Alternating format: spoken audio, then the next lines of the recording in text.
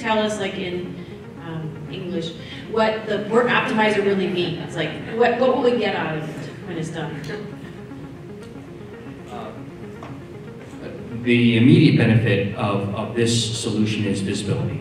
So when we had port congestion back in 2014-15, there were a lot of companies, whether they were Target, Walmart, Lowe's, manufacturers, some of your members, who could not see into what was happening at the port. So they knew the ship had arrived, they knew a container had been unloaded, but the cargo was getting stuck, and the port itself was a big black hole.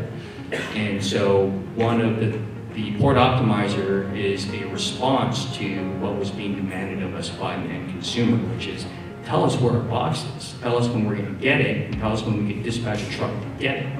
So what we did is we went on it was about a 2-year-long campaign working with DHS, Customs and Border Protection, to get access to the data that's already being collected post 9/11, the Advanced Manifest System data, scrubbed of any proprietary information. There was a lot of working with different associations. National Retail Federation expressed a lot of reservations. There were application of the Trade Secrets Act to make sure that there was nothing in there that was sensitive information. We just needed to know the physical characteristics of the box.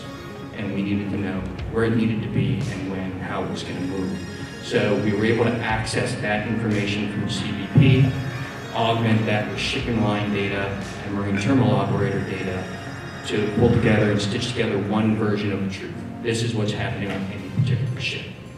And we were able to get that information 2 weeks in advance of ship arrival versus 2 days in advance of ship arrival. And what that allows you to do is get a longer planning horizon. You can marshal your assets better, your chassis, your trucks, labor. So when the ship arrives, you're not scrambling to figure out how to load, where to put the stacks. This is going to Kansas City, this is going to Memphis, this is going to Chicago. The plan's already in place, and you just execute. And so that kind of visibility, that planning horizon, yielded about an 8 to 12% efficiency rate at the terminal where we piloted it. That's why we're expanding into the others. But if you want to break it down to what it actually does, it gives you a longer planning horizon, better asset utilization, visibility to the shipper.